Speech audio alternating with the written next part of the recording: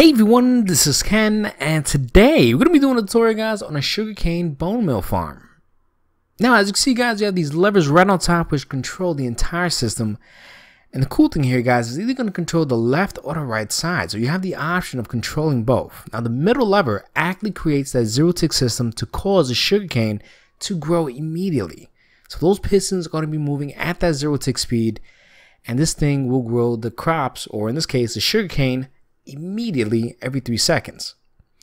Now the second you hit that lever, on this side, we're just going to create that bone meal. Now what's really happening here, guys, like I said, every 3 seconds is going to pop up and get pushed on to those hoppers. Now those hoppers are each one connected to a composter, and once that composter fills up, guys, all that bone meal is going to go directly to the front of this into the chest right here in that spot right there. Now you can see how quickly this thing is going, guys. I'm not fast forwarding it or anything. This thing is working extremely fast. Now we're going to turn that off, guys, and we're going to turn this one on because all we want now is the sugarcane itself.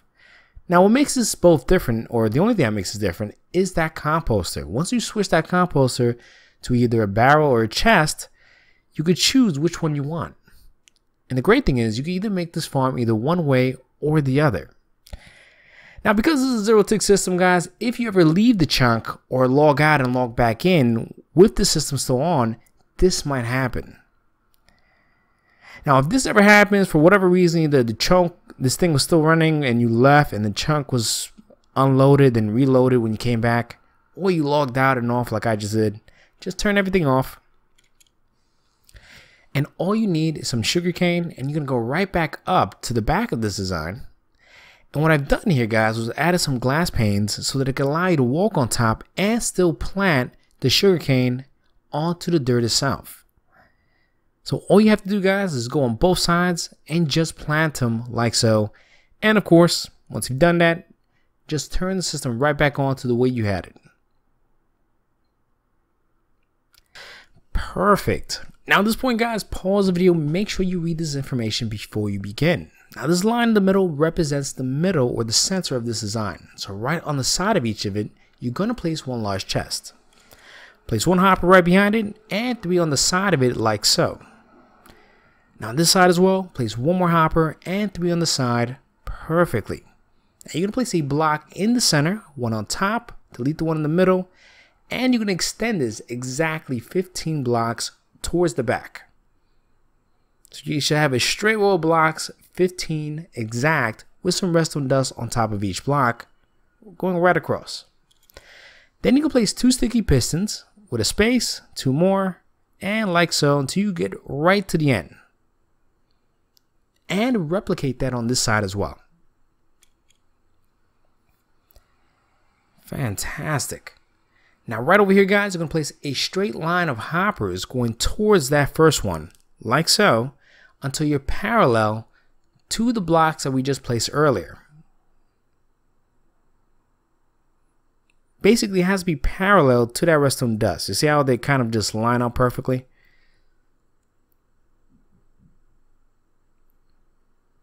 Fantastic. Now the cool thing here, guys, whatever you do on one side, you will have to do on the other side. Now right at the edge here, you're going to place either a composter or a barrel chest, leaving a 2 block space like so in this exact pattern. Now the cool thing here, guys, you can either choose a barrel or composter depending on what you want to make, or a combination of both. Now once you made that decision, you're then going to go right here in the center, guys. 1, 2, place a block there, one on top. And just like we did with the other blocks, extend this exactly 15 blocks. And redstone dust right on top of it. But before you do that, make sure you do that on this side as well. Add that block right there and extend that 15 blocks going towards the front. Now you want to add your redstone dust right on top of it, right across perfectly.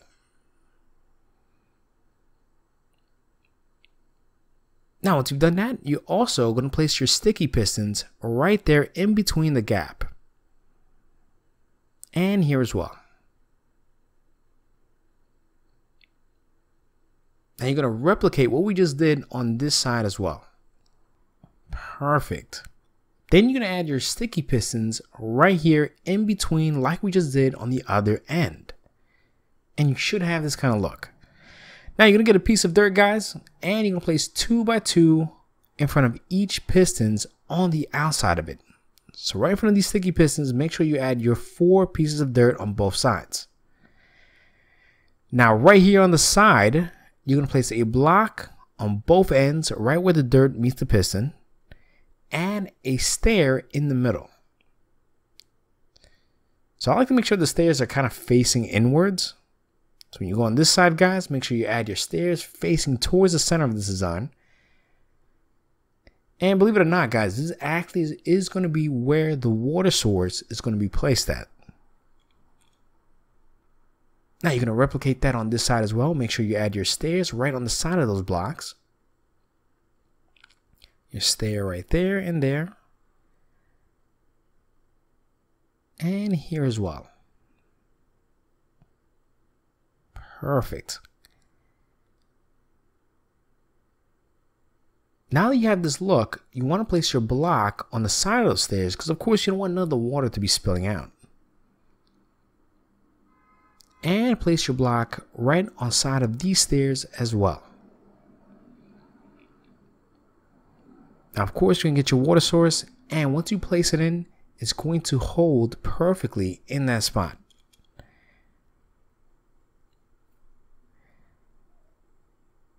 Now starting where that chest is at, or in this case the barrel, you're going to place a hopper going downwards like so, and 2 hoppers on the side of it going towards it.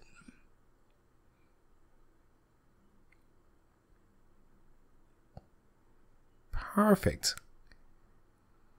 Now on this side, you're going to place the hopper right on top of that composter.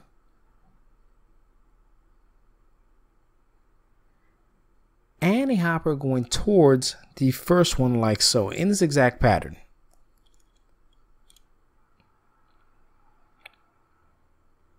Now once you've done that, guys, we pretty much got the majority of this done. You're going to start creating your frame. So you're going to add 3 blocks like so.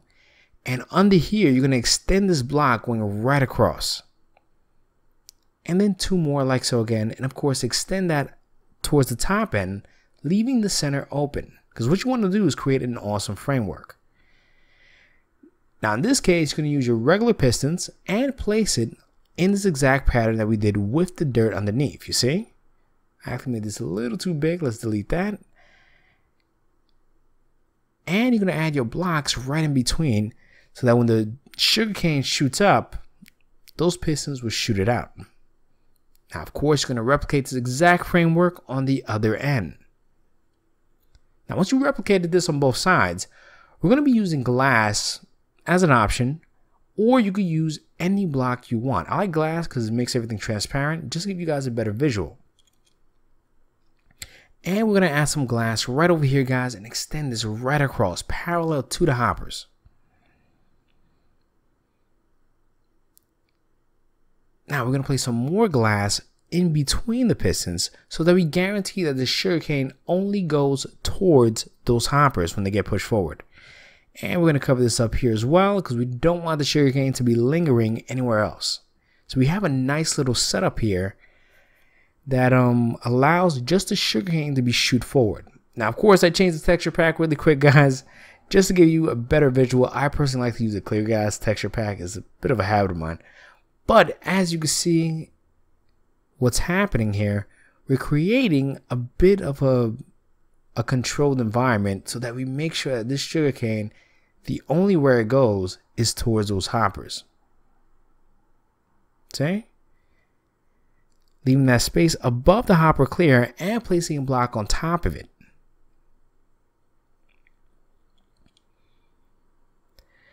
Now what you can do now is get your glass panes and place it right above in this last tiny section. Once again, just in case if anything breaks or the sugarcane breaks, you can easily replant them without having to go directly into the system. Now whatever you do on one side, make sure you replicate that on this side as well. Now I'll put the texture pack back on, at least the clear gas part, and as you can see, this is the reason why I like it. It makes everything just look so nice and gives it a really nice, neat look. Now, right here at the end, the only change you have to make is you're going to have to break that glass and add an observer block. Then you're going to place a block right behind it, a sticky piston on top of it. Then you're going to place a block right there temporarily so that you can place your observer block like so. Delete the block, place your block there, add your observer block, delete that. And then you're going to place some redstone dust starting there in a straight line till you get right to the last hopper right there. And it's here as well. Now what's happening here, guys, once the observer block detects the sugarcane, it actually activates the entire system and brings it back to its original state once it retracts. Now right over here, you're going to add some stairs upside down and more upside down stairs right here because you're going to create the front framework. So add a few blocks right behind it. And you're going to add some redstone lamps on top of it. Now we're going to extend this framework right above here. Add a few more blocks there. And that's where you're going to place your lever at. Now we're going to place some redstone torches on both sides and one in the center. And right here in the center, guys, you're going to place a block there and extend that right across till you get parallel to that redstone dust on each side. Then you're going to add a repeater going forward because this lever actually controls the entire system, the zero tick system and the pistons themselves. Now you got some redstone dust right there with a block like so, making this kind of V shape. Delete that. Then you're going to add a block underneath and one on the side and delete that one. And what you're going to create now is a repeater going forward with a redstone dust underneath it. Now once you've done that, you're going to add a block right there where ground level is at and extend that right across till you get parallel to that piston, you see? And bring one block forward. And you're going to extend that with some more redstone dust going like so. And then you're going to repeat that on this side as well.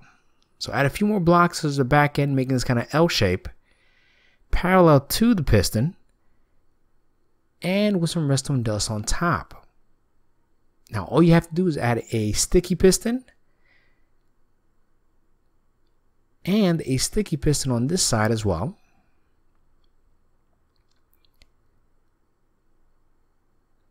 And right over here, guys, you're going to add a repeater, and this time that repeater is on 2 ticks. That's very important. And on the side of it, you're going to add a sticky piston so that it extends forward. Then you're going to add a slime block in front of it with an observer block going forward. And believe it or not, let me break that and place that right black because I actually just got stuck in there. And an observer block on top of that because that's going to create that zero tick system. Now add another slime block.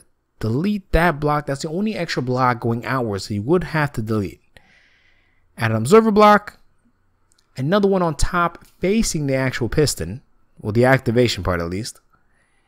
And once again, guys, you're going to repeat that on this side. Delete that block. Make sure to add your observer block going forward, the activation part is. And on this side, place it on top, and always make sure the activation that's on top is facing the piston itself. Now, the last thing you have to do, guys, is add your sugarcane on top of each piece of dirt. There you have it, guys. The system is 100% complete, and you're good to go. I hope you guys enjoyed this, and let me know what you think in the comments. Anyway, I want to thank everybody for watching. Remember to please leave a comment and to click that subscribe button if you want to join. Thank you.